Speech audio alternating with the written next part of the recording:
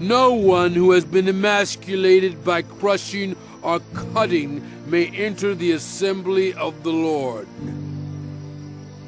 No one born of a forbidden marriage, nor any offspring from such a marriage, may enter the assembly of the Lord, not even in the 10th generation.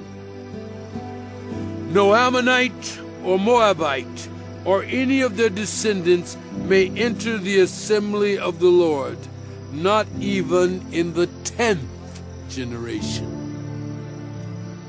For they did not come to meet you with bread and water on your way when you came out of Egypt, and they hired Balaam, son of Beor, from Pethor in Aram Naharaim, to pronounce a curse on you.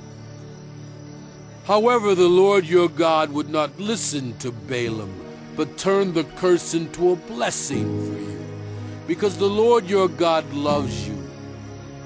Do not seek a treaty of friendship with them as long as you live. Do not despise an Edomite, for the Edomites are related to you. Do not despise an Egyptian, because you resided as foreigners in their country. The 3rd generation of children born to them may enter the assembly of the Lord.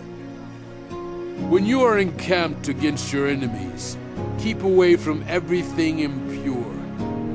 If one of your men is unclean because of a nocturnal emission, he is to go outside the camp and stay there. But as evening approaches, he is to wash himself, and at sunset he may return to the camp. Designate a place outside the camp where you can go to relieve yourself. As part of your equipment, have something to dig with, and when you relieve yourself, dig a hole and cover up your excrement. For the Lord your God moves about in your camp to protect you and to deliver your enemies to you. Your camp must be holy, so that he will not see among you anything indecent and turn away from you. If a slave has taken refuge with you, do not hand them over to their master.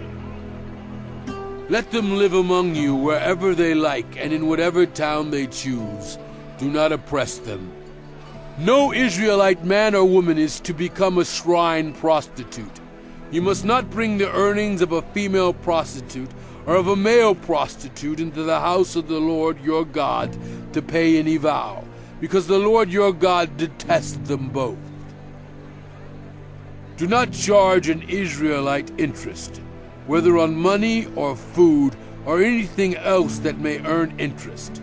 You may charge a foreigner interest, but not another Israelite, so that the Lord your God may bless you in everything you put your hand to in the land you are entering to possess.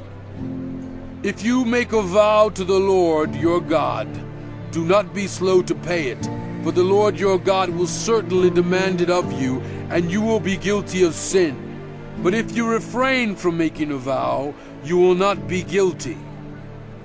Whatever your lips utter, you must be sure to do, because you made your vow freely to the Lord your God with your own mouth.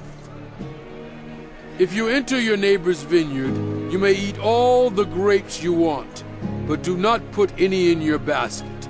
If you enter your neighbor's grain field, you may pick kernels with your hands, but you must not put a sickle to the standing grain.